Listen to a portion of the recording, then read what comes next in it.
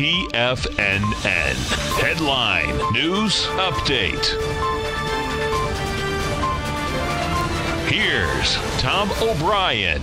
Welcome, folks. We had the Dow Industrials finish up 219 points. You had the NASDAQ up 109. S&P's up 32. That's a 1.4% gain inside the composite, NASDAQ composite, 1.2 inside the S&P's, and 0.8% inside the Dow Industrials. Gold contract up $7.20, trading at $13.08 an ounce. We had gold finish its small ABC structure up, made it to the 1320 number, got by the downdraft out there from March 1st.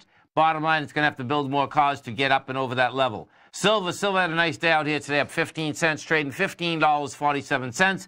And notes and bonds. Bottom line, notes and bonds, you talk about higher price, lower yield. Well, what we got out here today, folks, is that you got the lowest yield in the last 12 months, 2.526.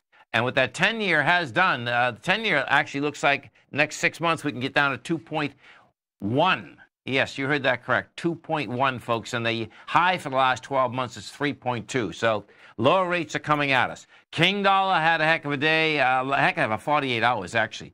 King dollar yesterday got smoked on the way down after the Fed come out with dovish statements. Bottom line, you saw King dollar go from a price point of the 96 down to the 95. Had volume on the way down. We did the 25,000 contracts on the way down. Well, guess what?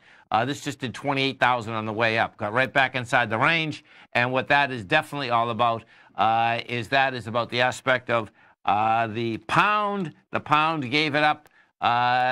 Theresa May, they're having problems over there, of course. That's getting more volatile. The pound went from a price point of 132 down to 130.